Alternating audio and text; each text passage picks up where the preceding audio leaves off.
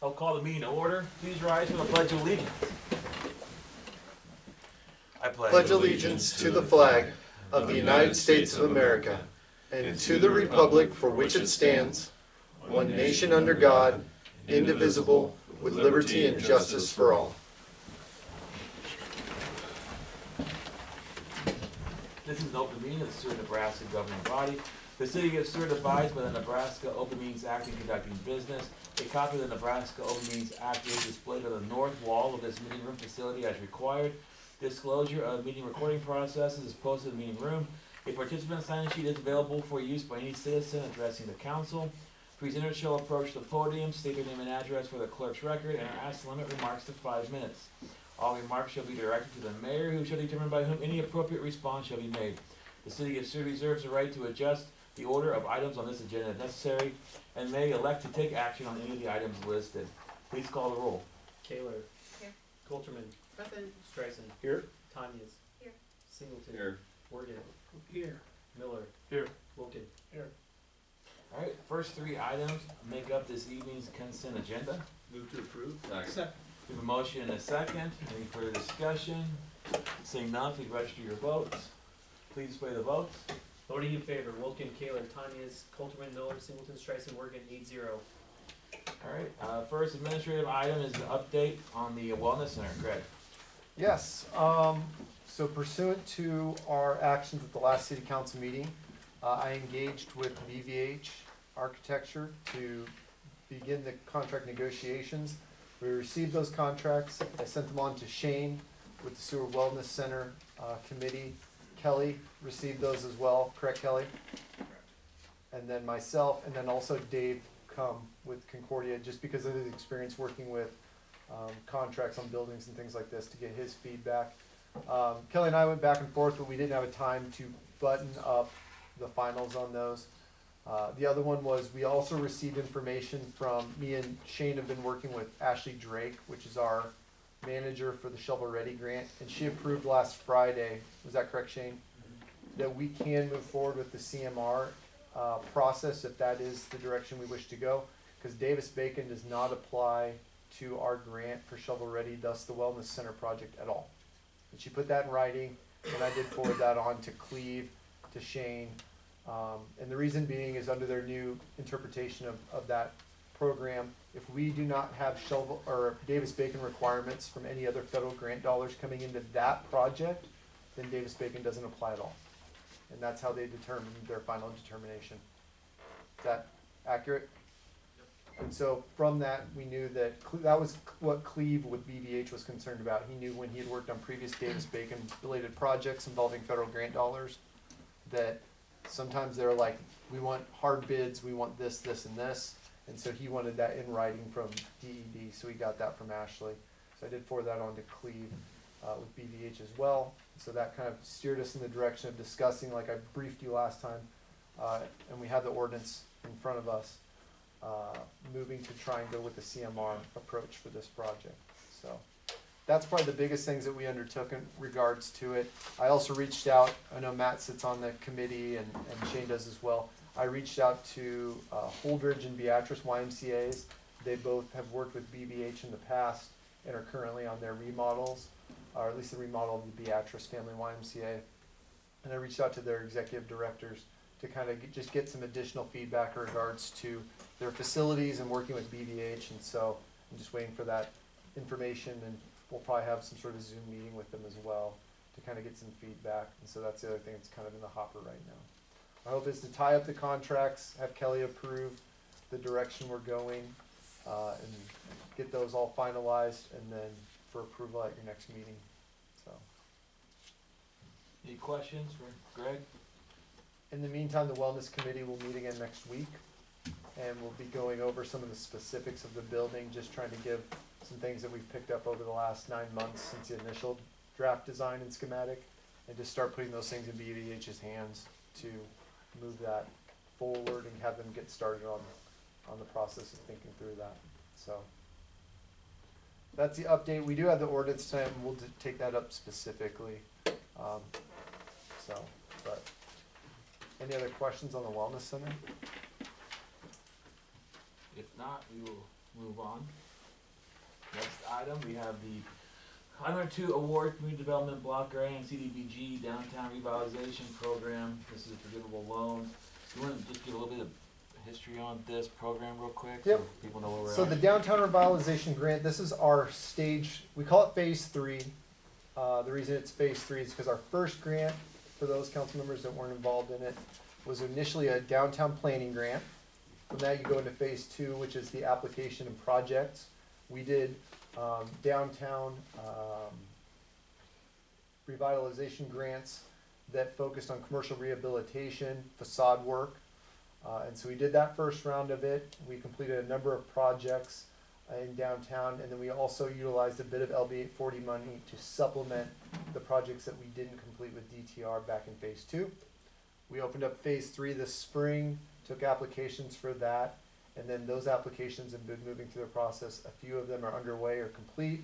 Some of them got tied up, as you may have heard, in regards to some issues with SHPO, which is the State Historic Preservation Office. We had, on the previous round, no issues with kind of, we'll say modern, but the more dark metal framed buildings or storefronts and windows. And then this round, SHPO decided that they didn't want to do that. They weren't going to approve those. We said we approved them on our last round, what was different. And so ultimately, the LB 840 DTR committee had to approve a specific downtown window guideline. And those guidelines then opened it up so that we could have basically those matching. Because the part is we're going to get into a point now where we're not matching what people are doing. And we just want a cohesive look. And it seems that the look that is most desirable right now is kind of that either bronze metal or that you see maybe in the Rivoli or something like that, or the black is tended to be the preferred. The white doesn't stand out well, and then the recommendation, a majority of them we're making was strictly, I believe, the aluminum framed ones. And then the recommendation was you can paint them, which is not practical in any way, shape, or form to paint aluminum windows after they're installed. So we passed those guidelines, start moving more projects forward. A project is first approved by the DTR LB 840 committee. It's the same committee. Then it goes back to SEND, which is Southeast Nebraska Development District, and Kelly Gentrup. Kelly Gentrup is our CDBG certified administrator on this project. She works to undertake what's called a Tier 2 review. It's a Tier 2 environmental review. That's when you contact SHPO. That's when you go back and look at historical records in regards to there wasn't a underground gas tank or something on the location, or anything else that would relate. A lot of the times we've cleared most of these through background and items before. So once the Tier 2 is complete, then we bring it to the council. And so the two you have tonight, these are applications received in the spring, and they just released the Tier 2 approval that was finished by Kelly. And so this is, I believe, Cosmic Cow, and then what we previously referred to as the Ameriquin building. And so these two items on here, we noted that the Ameriquin building, as I listed it on the agenda, as being also listed with IH Ferry LLC. In the middle of this process, this project, or this site was purchased, up for sale and sold to IH Ferry LLC, which also owns other properties along the square. And so the recommendation from Kelly was, you got two approaches. You can either transfer the project and keep it going under as it was applied for, complete it, because it was reviewed by the LB 840 committee. I included the minutes in an email I sent you earlier today. There's unanimous approval to approve the east window wall windows, cover them up to 75% of the cost of replacement for those, up to the amount applied for by the grant.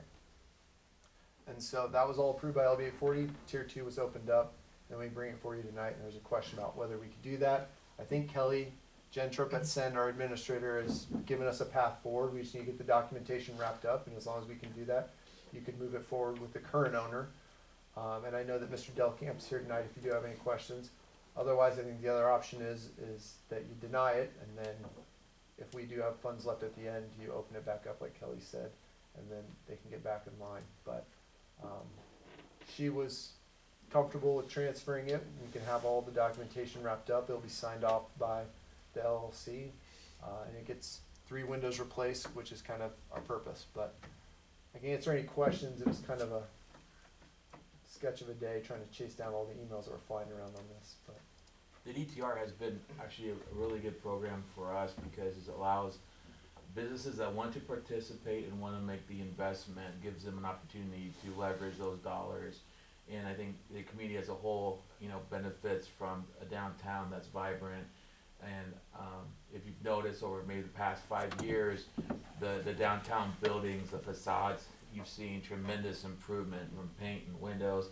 And it's just nice to see that reinvestment in the community. And so, and just kind of wanting especially the new council members just to kind of understand this, because we'll keep doing these phases as long as there's business owners willing to make that investment. I don't believe there's a limit on how many times you can apply. It's just eventually you might run out of people and resources to be able to take advantage of the program. But that's it. Rich, you have a question? Yeah, I want to go back to something Kelly was talking about earlier, and I mean, you mentioned Kelly in there, and also Greg.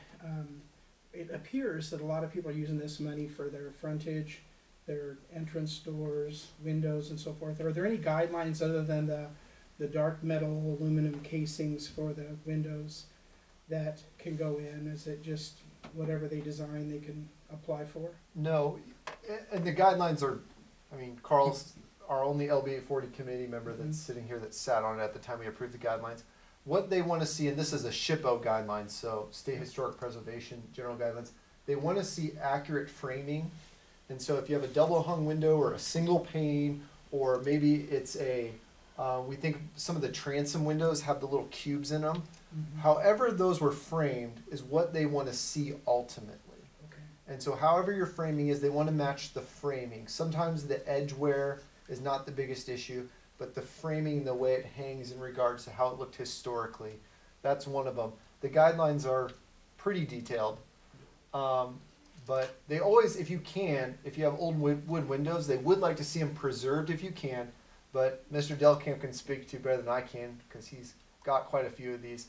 A lot of these, the windows have not been taken care of, or just over time have weathered so poorly that they are not functional anymore. You can't reframe them enough at cost. The cost is so exorbitant to have somebody come in that works within that profession and refurbish those in a way that makes them conducive, let alone they also don't have any of the, we'll say, winterizing properties. Well, probably not even winterizing, it's probably both summer and winter, those extreme temperatures, but they're weathering. And so the preference for most of them, because they're trying to be economical, they're trying to have buildings that don't use so much heat, so much energy, to have more modernized building materials. And so the preference tends to be almost every single building owner is trying to build these, because again, you don't want to be in somewhere that's extremely hot and now it's a commercial space or a livable space or anything else within our downtown. So they're constantly trying to work through that. That's usually, and I've always forewarned them, the number one thing you'll fight with SHPO on these projects is windows. We're not getting fights about roofs. We're not getting fights with SHPO about, you know, usually doorways and things, but it is windows, framing, how they're hung, what they look like, you know, during the historic designated period. And we have we have a very extensive era, because you can go back up to 50 years and it counts as historic, while ours begins way before that because of the age of some of these buildings. The other one is some of the buildings are qualified in the context that they're actually historic and part of the historic district, and some of them are counted as non-qualifying. So what that means is basically either the building didn't exist during the historic period, or it was built afterwards, or it collapsed and they built something else. Many reasons, but then those buildings, they don't have to follow any of the requirements because they're not historic buildings yet, and they don't contribute to our district. We may have a few buildings that are singularly historic, or maybe designated, but for the most part in downtown, it's the historic district that they're looking at. And all of that information is defined in our downtown revitalization plan. So the district, what qualifies, and so I think we have that available online, but if you're ever interested, we can send it out to you. Can we approve those with one motion, or we gotta do them separately? I would do them separately, because we should do, if we're gonna approve the one with the transfer, we should do it contingent, and I'll read the language from Kelly Gentrup. We just So- wanna make sure we have a discussion on the program, so everyone understands kind of where we're at, and then we can take each one up separately. Rich? Yeah, and this extends beyond the square, correct? It does, The absolutely, buildings. yes. So businesses that are off the square also have that same opportunity. Yep. It was funny enough, we didn't give it any other specific boundary that we had. A lot of the downtown, what we call our blighted substandard area is massive. It's way bigger than downtown. So we couldn't use that, because it encompasses downtown and everything else. We looked at the central business district as a zoning district, what we call the CBD. Well, the problem is the CBD stretches and goes into areas that you may not traditionally, by eyesight, go, oh yeah, that's a downtown building, like the new buildings along the old middle school. But I think those are zoned central business district, correct? And so we didn't feel that that was appropriate, especially because it's all new redevelopment. Why would we want to extend the downtown revitalization district? And so we just kind of had to draw a line and overlap as much that we felt. And then the other one is the actual designated historic district, as was sent into the National Register of Historic Places. And so it's all of these different parameters, and we kind of line them all up and set a district. I know if you talk to Pat Colmeyer, she's really mad that we missed her by like at Liberty House, and she says next time we do that, please change that. So we'll definitely consider. And one of our plans is after this round is our hope is we're going to go back and review that and make an update to that, because I know there was a lot of discussion about downtown alleys and making them functional spaces in different ways. Well, the way to leverage dollars to do that is to have it in our plan, so we need to revisit the plan a little bit. Any other questions or comments regarding the Thank you. program? Yeah, quick question. So you said we're in phase 3 of this. Was there a difference between phase 2 and phase 3? Like as No. far as any, okay, so No. this is just another round. Yep. Okay, and how many phases are there? As many as they'll give you grants for. Oh, okay. Yep, as you have money. And we've also just, no, it's through a grant cycle. Oh, And okay. so- how long? Jonathan, can you Yeah, clarify I that? was just gonna make a quick clarification. So the only difference really substantively between phase 2 and 3 was the matching portion. So phase 2 was 50% match. This one, it was a little more lucrative to the favor of the building and business owners, 75% match, because we wanted to get the money out faster. Okay, that makes sense. The other one that happened, and Carl can speak to this to LBA 40, was that during this round, DED became far more restrictive on code compliance.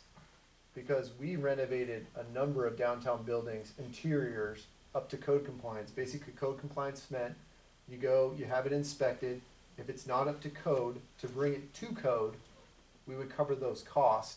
And they covered that in numerous buildings on phase 2. On phase 3, new DE direction, they said code compliance is only ADA, fire suppression, life safety. And so we had numerous people that were coming in with, you know, hey, mine doesn't have any electrical, I need to bring it up to code on electrical. I need to bring the plumbing up to code. I need to bring it up to code as a commercial space. And we had applications come in, and then DED was like, we're not approving any of these.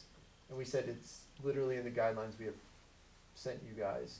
And they sent back and said, no, here's our definition of code compliance now. And so it's become an issue on some other grants. And so what we tried to do is take those to LB 840, because like we said in phase 2, we took some that we thought were going to be issues, take them to LB 840 and see if we could supplement some of those, just like we did with La Casina and Bottle Rocket and some of those other projects that we did on phase 2. So some of them were approved, some of them were not. And that's the reason why the DTR committee is the same as LB 840, was so that the same people, as they're considering, you know, the DTR grants, also could keep an eye on the LB 840 dollars. So we want it to be more of a seamless, you know, collaboration, I guess, between the two different programs by having the same people involved. So that was the intent for why we did it that way. One of the other discussions that we'll have as a community and as a council when we move into the next round when we do this, we'll do the planning. And technically we don't have to wait for a grant to do the planning. We could initiate the plan ourselves and pay for it. Just, it's not gonna be super expensive. But we could initiate that process, get the plan updated, is we could do a public project with the DTR funds. One of the things we've talked about as a potential project would be looking at, like, for some safety and pedestrian issues, the bump outs that are recommended in the downtown plan to try and eliminate some of these elongated crosswalks and some of the, site issues that are going on. That's one of the things. It doesn't mean we would, but that's an example of one we could do to help to alleviate some of those issues, especially around the courthouse square. Those two corners on Seward Street on the north side of the courthouse square they're not aligned correctly at all if you look at an overhead. So, and it causes sightline issues, pedestrian issues. It just makes it more dangerous because the pedestrian is walking that much further. That's an example of something we could do with these grant dollars as well. We could do a public downtown project, but that's at a later date.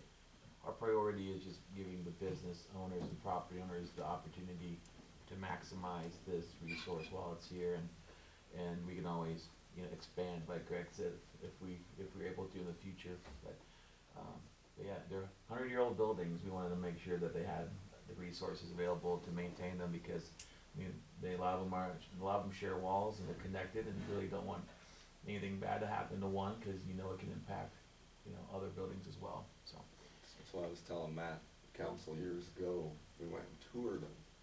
It was an interesting sight. Well, yeah, the dirt basements is always fun. Yeah, I won't go elaborate, but, it was interesting. I've been in the basement at Cafe on the Square too many times, so those are old buildings, so. I think they're more than 100. well, I rounded it down. So before you, I guess the next thing would be to take them up. Yeah. Does anybody have any general questions? Yeah, I want to make sure you had an opportunity to ask about the program in general, but if you're good with the programs in general, we can go to, we get with A first, Yeah, I'll make a motion to. but we need to clarify on the Mayor Quinn one Yep. first.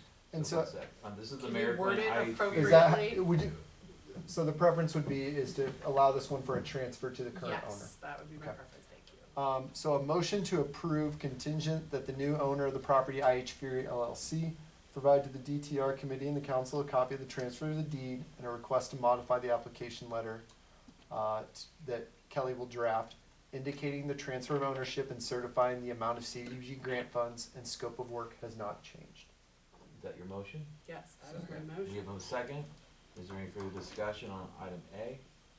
Seeing none, please register your votes. Please display the votes. Voting in favor, Wilken, Kaler, Tanya, Coulterman, Miller, Singleton, Streisand, Morgan, 8-0.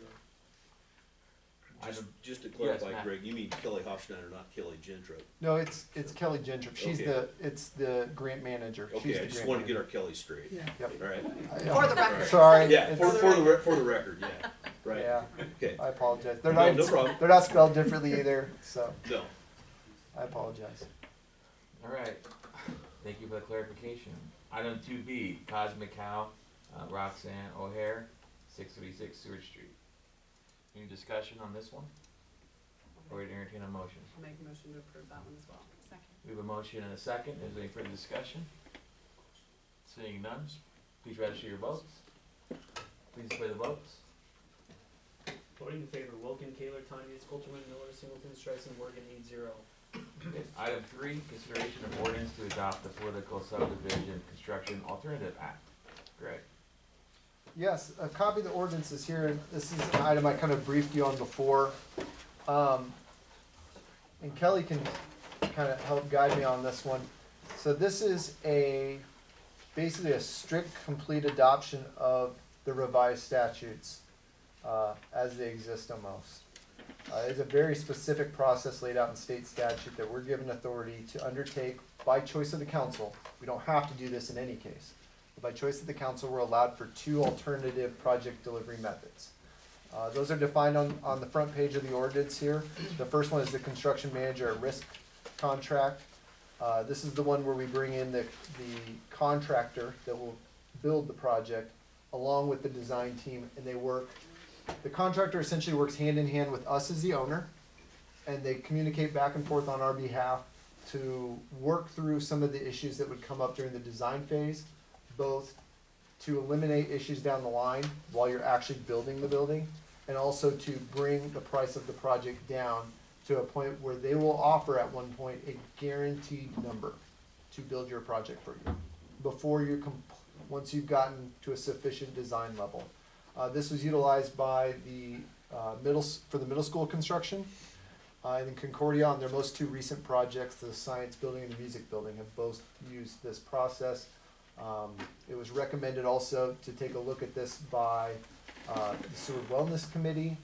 And in our interviews with the different finalists for the design firms, they were comfortable using it. The firm we had, this was their preference. Not that that swayed us one way or the other. We had already come to the determination by the committee that we would probably prefer this, because it gives us an opportunity. And the example I always use is you look at a light fixture, and they designed a really nice high-level LED, beautiful-looking light fixture that when they spec it out into the specs that are given in the bid documents, that ultimately ends up being a $500 light fixture. Say you have 50 or 70 of those throughout your building. Your construction partner, your contractor, will work with you and go, I can get you from my subs that exact same look, same wattage, same color, same design, generally, maybe a slight adjustment, for a quarter of the cost, based on market quotes right now. You should move to that and not this. Because again, it's not anything nefarious, but also the project, some of the payment is designed on what the final project is. And so the contractor is working to try and alleviate some of those issues and bring those value driven costs down. And so it's just a different method. We still go through a very intricate process to select a contractor based on a letter of interest that goes out, and this walks through it. And then we'll do finalists, we'll do interview process just like what we did for the design firm, and then we'll ultimately select one that will work hand in hand. Again, it's just bringing them in far earlier because they're working as your benefactor rather than the traditional design bid build, where they find their own subs, they get their own quotes, they put together a bid, you get what's there, and you don't have any discussion or control over any of those elements. This, they'll be working hand in hand with you to try and basically engineer down the cost further, where, again, I'm not gonna know. Maybe who we're having manage this building is not gonna know. Bob Core or Larry with the electric department may not know that, yeah, you can get that fixture when looking through the specs for a quarter of the price. Or, you know, the way that we're framing out the drywall in the office section. Some of those things are just, you need a contractor that knows it on the day-to-day. And we have a litany of them that are building buildings in town and that we've seen around, so that we can get the letter of interest out to. We've already been contacted by a number of them since we basically green-lighted the wellness center back last summer. So they're interested and would love to be partners with us if that's the route we go. We're not required. It's always by choice by the council and a project. We also can't use that process in what we would traditionally think of as public work projects. We're not going to build a street this way. We're not going to build the water tower this way. We're not going to build a sanitary sewer line or a storm sewer. We're not going to do that. But it works very well for buildings and other things where you just don't have the technical expertise day-to-day sitting around with you in-house. The other option, and it's also noted in here, is the design-build process. This means you would select one firm, and I can give an example because you might be familiar with it. It's like an heirs and heirs. You'd select one firm, go through that process of interviews and RFQs and everything, select one, and they would do the whole process with you themselves. They have all, they'll gather up the contractors and everything else. It'll all be brought to you in one package. This was a recommendation a number of years ago when we were working back on the Civic Center renovations, that they were saying, the approach to this might be a design build approach. That might be your best to get an architect in here who can get you to the finish line all the way through the process, or at least a firm that can handle that sort of volume. And so it gives you another option. And you know, traditionally we haven't utilized these, but also the city of Seward traditionally isn't building a ton of buildings. You know, we're not building one every 5 years or 10 years or a new school or adding them on. And so these things have changed. These are all authorized just within the last 10 to 15 years by the legislature. And so a lot of cities have not caught up. We reached out, and I worked with the city of Columbus and the city of Kearney to draft the ordinance and send it on to Kelly. It reads verbatim to state statute. Basically, state statute doesn't really give you any authority to change what they let us do. The way it works is even down to these odd And I can answer any questions, but you see it in, for instance, where it goes through, it says the selection committee shall evaluate, this will be on page 1, 2, 3, 4, 5. This is the evaluation criteria for when we evaluate the contractor. And it has each of these criterion and the maximum you will allow. Below lists is the maximum percentage of total points for evaluation. Again, they don't add up to 100, which is funny. But they said if when you use these, the maximum you'll weigh one of these, and then we have to decipher what that weight will be once we get into the process. But it is to that level of depth that the state, they basically gave you no wiggle room. A lot of shalls. You want to do this, do what we give you, and that's it. Or don't do it. And so that's what we gleaned from Kearney and Columbus. And so that really is the process. More shalls than may. Yeah, there's a lot. You shall do this. There's not. So, did I miss anything on that, Kelly? No, I mean, the devil's in the details with the contract for either one of these methods. Yep. But this just gives you two different tools to use. Any other questions or comments on this item?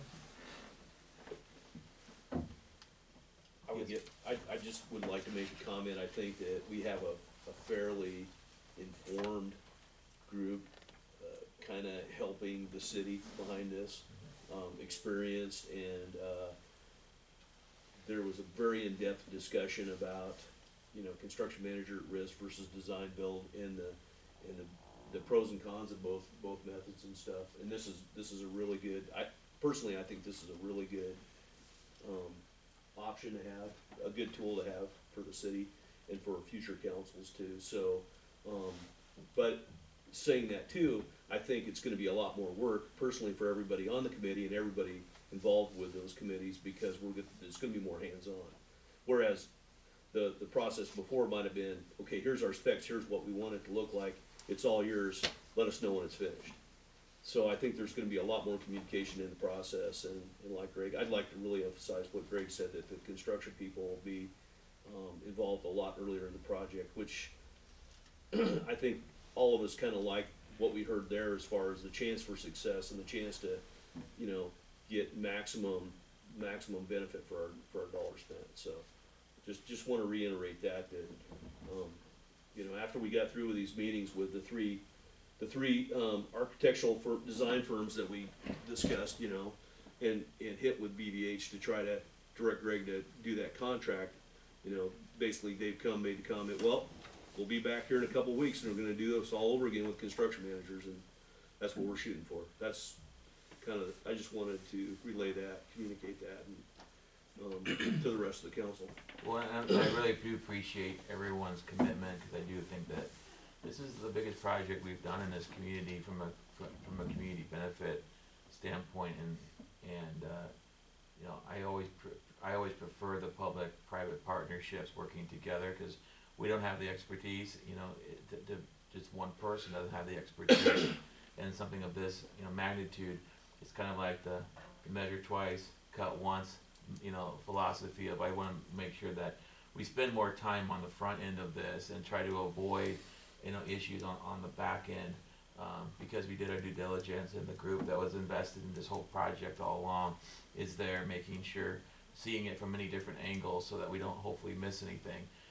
So I do appreciate everyone's time on this committee and the work that they put forward and throughout this entire process.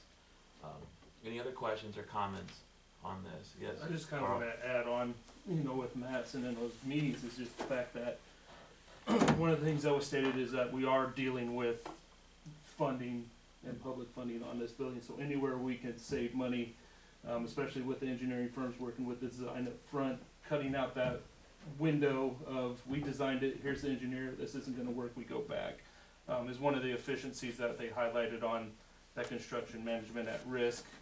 The other one that was discussed was supply chain issues. Supply chain issues are still a problem that are ongoing. So going with the CMR, the construction management at risk, kind of is built and designed and more used frequently in the last couple of years to alleviate those problems, to where you're not tied to, somebody may get a bid that's lower and that looks great, but they can't get it for 2 years, where somebody else might be able to get it to you in 6 months. and it alleviates your hands being tied with the one bid to the other one. And so I think that, especially in the current environment and our timetable on the wellness center and the funding, definitely gives us a great opportunity and avenue to continue moving forward with this. The other thing it allows us to do, it allows us also to bid the project out kind of in pods. So we're able to bid out some of the utility work and the grading and the not landscaping, but that initial site prep work. And we can get that whole package out, finished by the civil engineers, bid it out, get it out the door because the contractor's like, I'm good with it. Let's go, let's get the subs on it and get them going. And then you can move into the other phases of the building. You usually see about 3 that they can manage that. That gets you out the door faster than waiting for the whole package to be able to be approved and out the door and pushing it further back. And so that's also another benefit is the timeline with the CMR. The last thing is just to note, and me and the mayor talked about this today, we actually can approve this. He was okay with it in regards to the fact we had it all good to go on, listed on the agenda. It was on the agenda, it's just if you're looking for it in the packet, there was a bit of a delay in getting that to you. So if you have any reservations, we can always hold off on this tonight, but if you're comfortable with the time that you had to review it, you can take action on it. Cause it was on the agenda, so there's not a public notice issue there. And it'll be made available to the public, so if any of the public wishes to review it, who hasn't, they can always contact City Hall, we have that available. It's Well, just, in the interest of keeping the project moving forward as fast as possible, I'd like to approve it tonight. any other questions or comments, or would someone like to introduce the, ordinance? I'd like to introduce ordinance 2023-1. All right, Great. the ordinance has, one moment here, I haven't done this in a while. An ordinance to amend and add to the municipal code of the city of Seward, chapter 100, purchasing and contracts, article 2, to provide for construction alternative methods in accordance with the Political Subdivision Construction Alternatives Act in the city of Seward, to repeal all ordinances or parts of ordinances in conflict, to provide for an effective date, to provide for publication of this ordinance in pamphlet form. The ordinance has been read by title and designated as ordinance number 2023-1, and the title is hereby approved. I need a motion to dispense with the statutory rule. So moved. Second. Just want to note, because we have a new council, this is their first time suspending the statutory rule.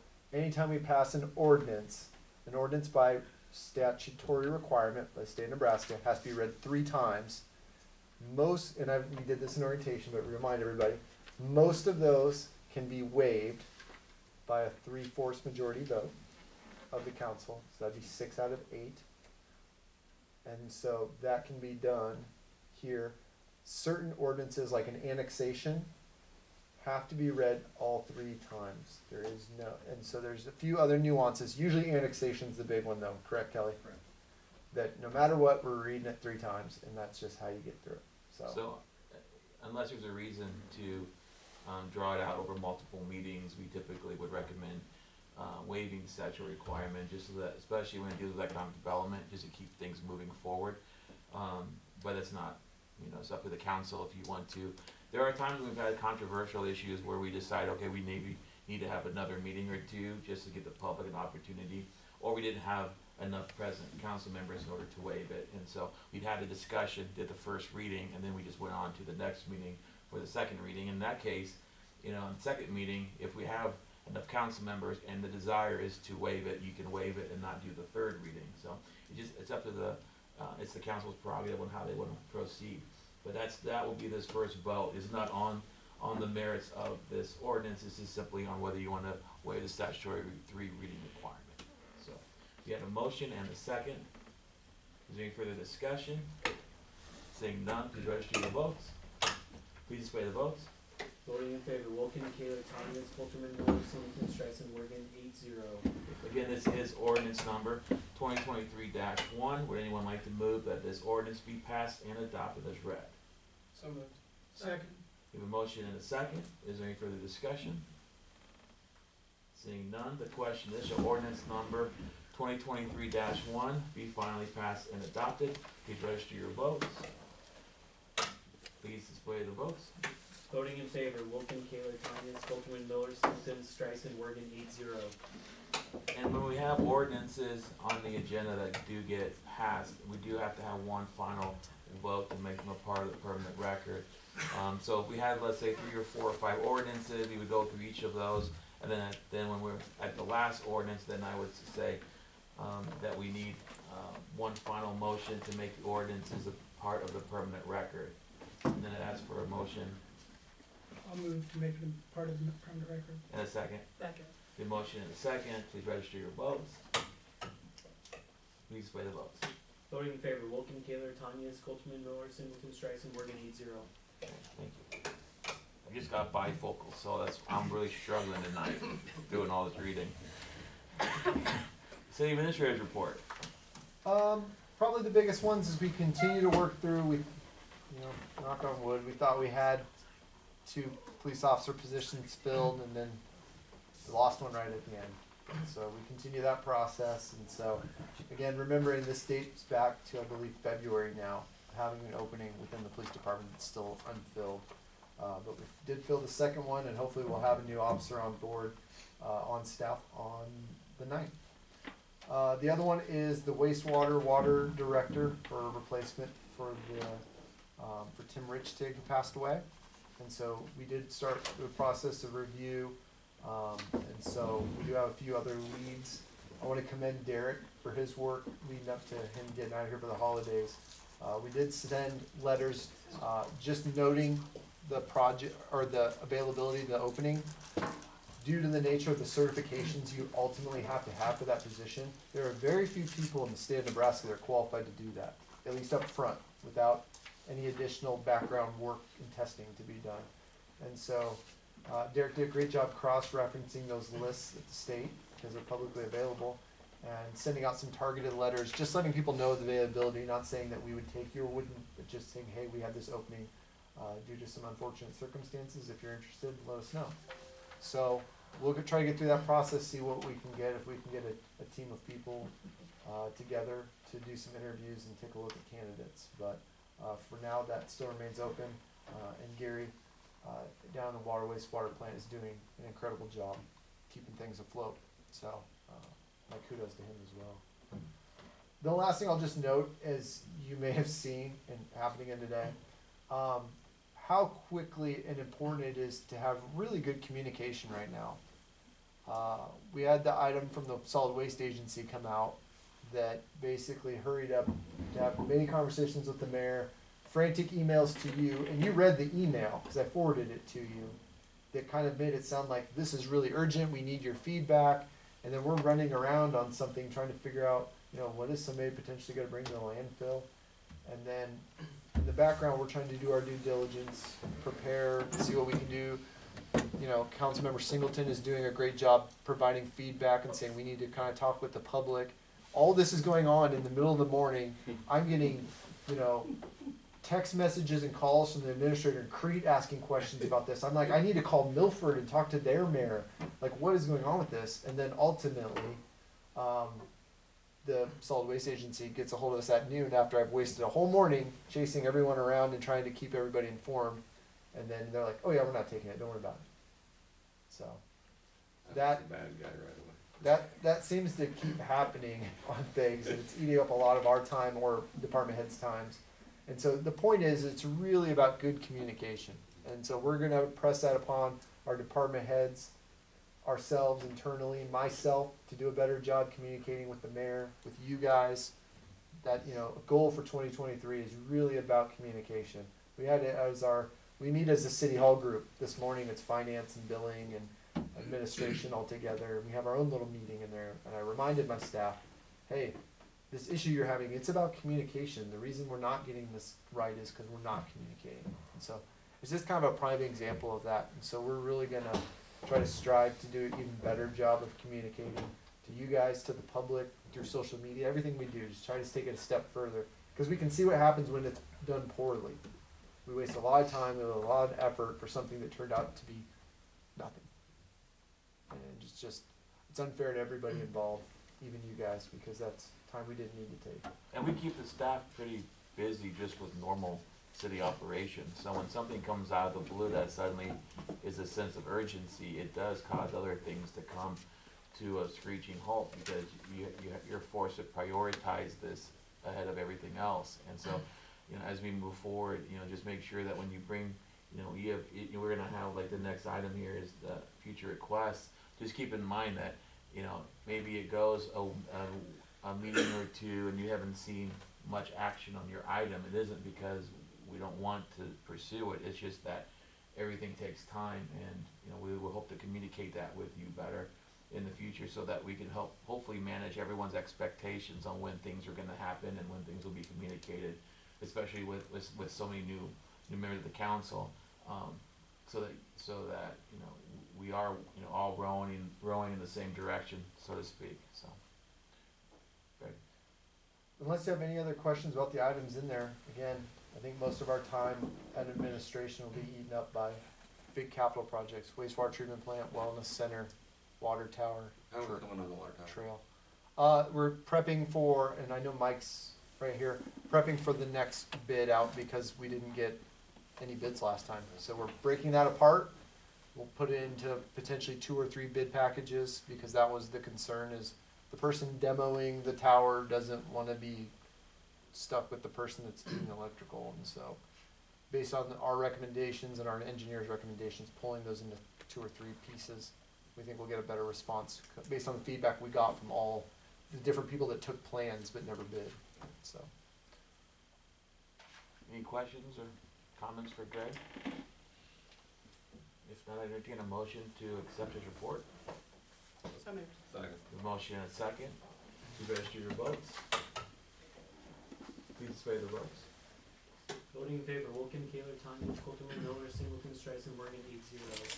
Alright, next we have future requests for council agenda items or administrative action. And again, you're welcome throughout the week, the weeks in between meetings, if you have issues that you want to bring. Okay, if you have issues that you are made aware of that you want to make sure that the administration is aware of, you're always welcome to contact Greg or myself. This isn't the only time you can talk to us. The reason why this was put on the agenda many years ago was that there were council members that had items they wanted to be discussed either at a meeting or to be handled administratively, and the concern was that it would get forgotten or, you know, not get the attention it needed. By having this item in the agenda, it allows council members to bring it up now, and it will be in the minutes, and you can then go back if you hey, didn't I mention something, you know, didn't I bring something up? You could go back and see, yeah, it was on this meeting that was brought up, and it'll remind us if we hadn't, you know, completed whatever that item was. So this is just more of a way for council members to put something in the record as sort of a placeholder, like a bookmark that you might want to come back to later. So, but don't feel like if you don't bring it up right now, you can't bring it up for 2 more weeks. That's not the case. But do you have anything for tonight's meeting? If not, did I scare you all away with that speech? We'll just call you later. Yes, call me later. Thanks. So, with that, we'll move on to Jonathan, upcoming events. Yes, thank you, Mayor. Welcome. Thank you. So, our organization, in partnership with Allo Communications, has Coffee and Contacts to welcome them to downtown Seward in their new office here. Wednesday, January 18th, 8:30 to 10:30 a.m. This will include ribbon cutting at 10:30 a.m. and that will be with our ambassadors, and you're welcome to join us for that. Again, quick reminder to mark your calendars for Monday, January 30th, when the Chamber will be hosting our annual awards banquet. We'll be celebrating the accomplishments of our local and business community members. And please consider purchasing a ticket and joining us for this special upcoming event, and that will be on the fairgrounds. So, wanted to mention quick things about the Seward County Rural Workforce Housing Fund. We allocated dollars down to 0 of our $1.26 million this past Friday. It'll be our 4th project. Just to give you a couple of stats on that, out of the $1.26 million, we're anticipating when this 4th project is finished, we'll have created $15,753,190 worth of investment, 91 total new housing units across the county. So that's a 12.5 times return on your investment. The city of Seward invested through the LBA 40 fund, so we're grateful for that partnership. If you didn't hear, the Nebraska legislature has allocated another $30 million into this fund for a 3rd round of funds. Our board of directors will be considering whether we try to pursue these dollars and potentially go around to our public-private partners to pursue additional dollars. As you know, we need more housing, not just here in Seward, but all over the county. And so I'll just kind of plant that seed here and to say, I think we're starting to see really good return on investment from the initial partnership on that. And so ultimately we'll be talking about whether we'll pursue that here in the first quarter of this year. And with that, we do have a new team member, Director of Marketing and Storytelling, Joni Breshka, if I'm pronouncing her last name correctly. If you don't recognize her name, she's the president of the Seward Municipal Band. She has 21 years of marketing experience. We're really fortunate to have her. She's working from home, a few blocks from the Civic Center, and super fortunate for her to join our team. And so if you see her around, please welcome her as she joins the chamber. And with that, that's all I have. Thanks, Thanks, Jonathan. Next we have a strategy session. So I move that the city council go into closed session with the mayor, city administrator, city attorney, and city clerk for the protection of public interest, and to discuss real estate interest and provide the city attorney with negotiating guidance for a period not to exceed 30 minutes. We have a motion, is there a second? Second. Motion and a second, is there any further discussion? Seeing none, please register your votes. Please display the votes. Voting in favor, Wilken, Kaler, Tanya, Colterman, Miller, Singleton, Streisand, Morgan, 8-0. The council has voted to go into closed session for the protection of the public interest and to discuss real estate interest and to provide the city attorney with negotiating guidance. We're in closed session. Thank you.